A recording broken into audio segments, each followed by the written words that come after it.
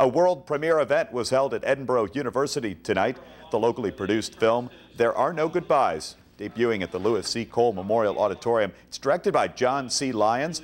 The film was shot last year at numerous places all over Erie, including Presque Isle, the Art Museum, the mall, various restaurants and clubs. The film also features local talent, including our own co-workers, Larry Wheaton, Matt King, and producer John Walkiewicz.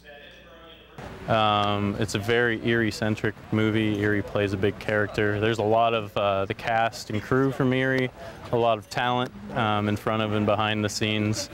And yeah, people should just come out and support the arts. If you missed tonight's screening, you can see it tomorrow night at 7:30 for its encore presentation at Edinburgh University. Tickets are $7 at the door.